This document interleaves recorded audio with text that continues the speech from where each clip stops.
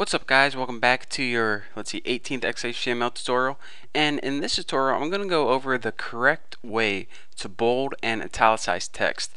So I remember probably 10 tutorials ago I showed you guys how to bold and italicize text by surrounding them with special tags, and while this is indeed a valid way, you actually can do that and it'll work in most browsers, it's not the best way and it's not going to be the way that people do it in the future.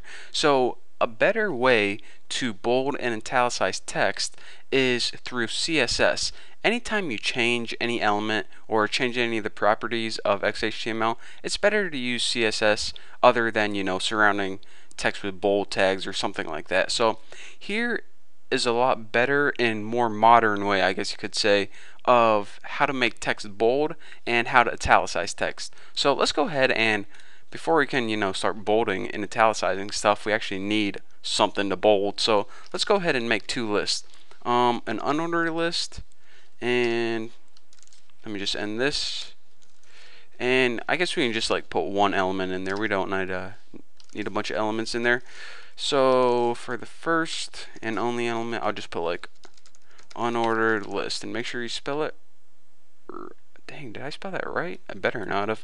And let's just go ahead and copy this, and we'll change this one to ordered list. And since they both have the li, we just need to change two letters.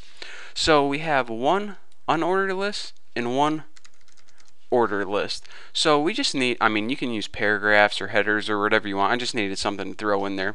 So anyways, in order to make the style, what you need to do is first write what element you want to change, unordered list, and then you write what property do you want to change, the font weight, and that is the technical term for how thick the font is.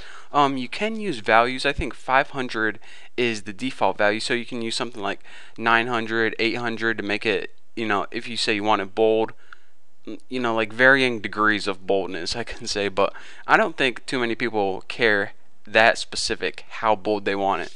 Did you ever hear a guy says, yeah, that's bold, but I want it bolder? No one says that. So anyways, you can just throw in bold as your value, and you'll be happy most of the time. So let's go ahead and that is the proper way, I want to say, in order to bold font. So in order to italicize font, go ahead and we'll italicize the order list we just made, and go ahead, and the property is font style, and as the style, just go ahead and write italic, and this is going to italic or italicize any of your ordered list. So let's go ahead and save this and refresh it and see what we get. We got one unordered list that is bolded and one ordered list that is italicized.